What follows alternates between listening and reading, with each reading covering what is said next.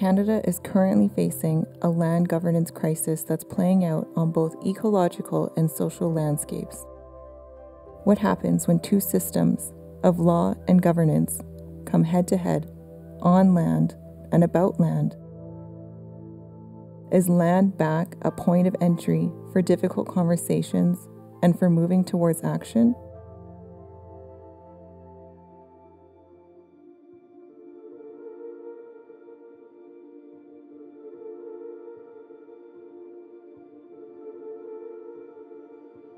It's crystal clear the current paradigm of progress and development is a total failure, an illusion of wealth and prosperity created by the degradation and loss of the life support systems of the planet. I think we're in actually sort of a crisis moment. You know, the planet seems to have reached pretty close to a tipping point in terms of its ability to sustain not us as animals, but our activities that we've chosen to engage in, right?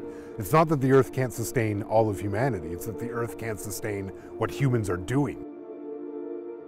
You know, Canada finds itself in this situation where they're having to constantly deal with these issues, where First Nations peoples are actually exercising their rights to occupy their own lands. The relationship of domination between the Crown and First Nations is based on the asymmetrical power. So right now, the people making the rules about environmental protections, about sustainable development, about resource extraction, are the same governments that stand to benefit financially and are the same ones making these decisions about how the land should be governed. So there's a fundamental conflict of interest there. The reason why we're not sitting at the tables making these decisions is because they're not our tables. We see, you know, the precarity of the relationship between Indigenous people in Canada and settlers, and I think we see it with, you know, the assumption that Indigenous interests are subservient to non-Indigenous commercial interests. The challenge, and we can see it in, you know, in the images of, you know, land defenders coming up against, you know, the state police, and both are lawful. Both are employing their own systems of law, and what you have is two legitimate legal authorities that are saying two different things. I think that this is a very, very extreme power struggle, and that's what we're seeing. The reason why Indigenous people are being invaded by the RCMP with paramilitary rifles and artillery is because the perfection of Crown sovereignty is fundamental to the legitimacy of this country. And the Truth and Reconciliation Commission of Canada actually talked about reconciliation requiring real societal change. And I think that the relationship to land is foundational to that.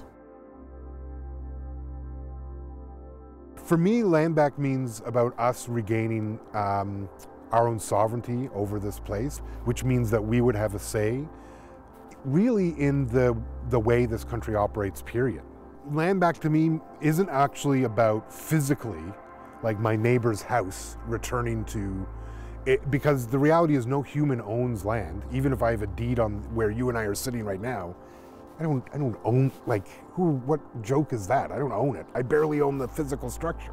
I think it's really about the decision-making power. It's about self-determination for our peoples here. That should include some access to the territories and resources in a more equitable fashion, and for us to have control over how that actually looks. So if we don't want to log it, we don't.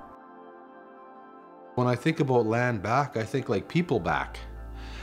You know, I think that really it's people returning back and finding their place in those systems of life. And I truly believe that land back is so much more than taking land back. Indigenous people are fighting for their land because it embodies their culture, their history, their very reasons for being on Earth. Land back, okay. Well, it's ultimately about my body. Taking back my body. Putting my body on the land. Feeling comfortable in my body as a person on the land. being on the land and the connection to the land. You know, that's what land back means to me. Having my children roaming free in spaces where my ancestors roamed free. Land back means recognizing our authority to decide about what happens within our territory, to be at the table and making those decisions, to have the ability to say no, equal to the ability to say yes. Land back to me literally means giving back Indigenous peoples their lands that were dispossessed from them through a variety of forms of dispossession.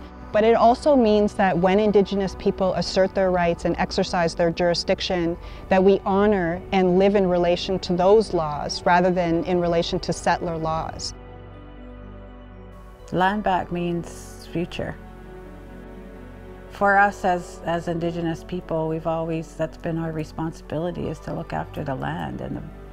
But it's also that deeper spiritual relationship for the future, that there's actually something here for us. We need to act on it.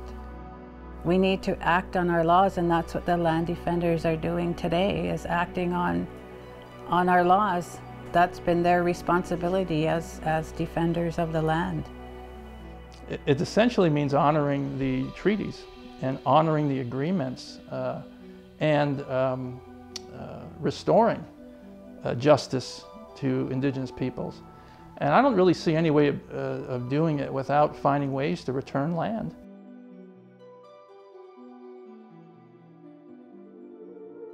I believe that we don't govern the land, that the land governs us. So we have to listen to what the land is telling us. We have to listen to the spirit of this land, because they're telling us how to live here, how to govern ourselves accordingly.